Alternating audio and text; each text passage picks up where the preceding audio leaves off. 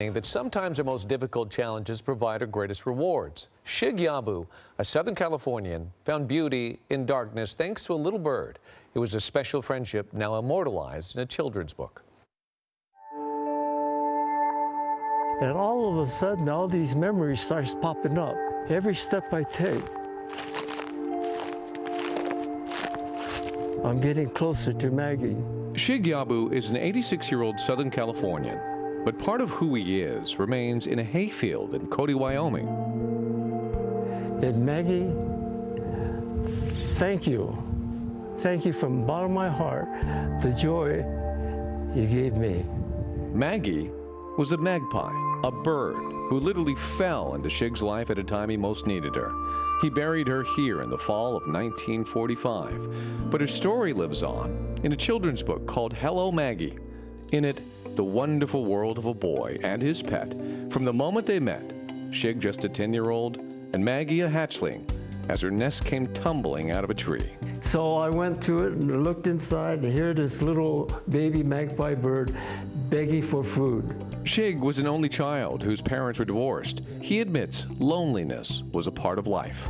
I know what it feels like not to have a parent at home. Maggie, to me, was reflecting of my life when I was young. So he took her home and recalls his mom was not happy. She says, "You take that dirty bird back to where you found it." Well, that hurt me.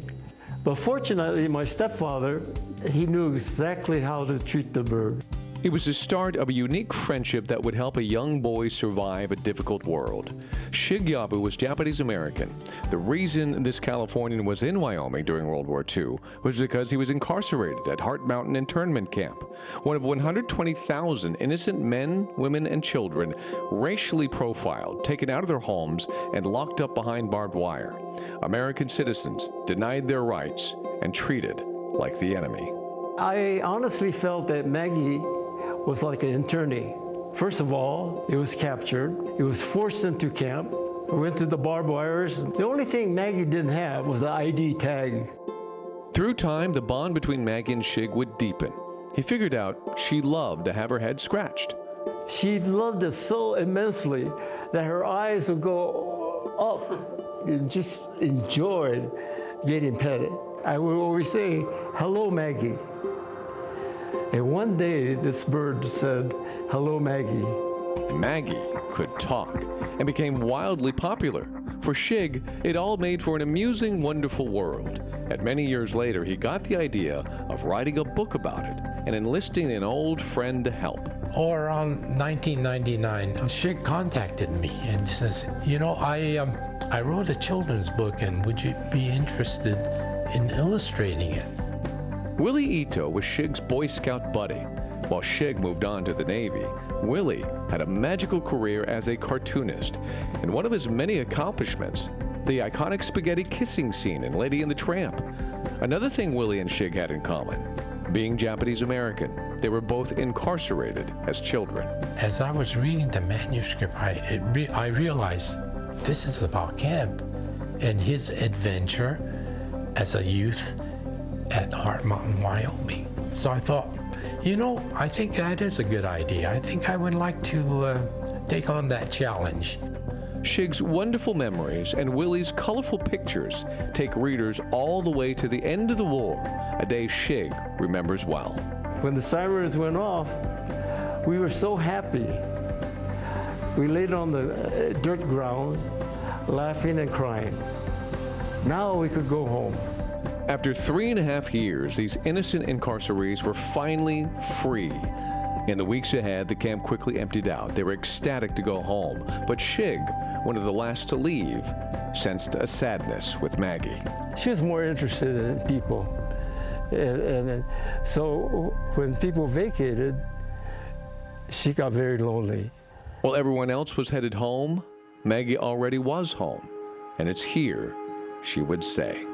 2 weeks before we left, Maggie was on the bottom of the cage with her eyes flickering. I lifted up Maggie, put her on my chest, and all I could hear was my mother behind me crying. As much as she complained, through the years, Shig's mother had grown to love Maggie.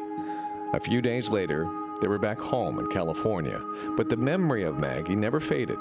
She was Shig's dear friend he raised from a hatchling who helped bring beauty and happiness into a desolate place at a difficult time. Today, standing where he left her, brings it all back. Naturally, I was crying.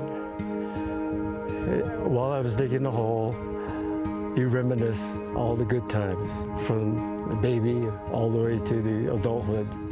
How much joy it gave not only me, but my parents, the neighbors, and all the people, internees that came and visited. Although I know she has passed away, but my thought was, if you could hear me, Maggie, thank you for all the love you gave all of us.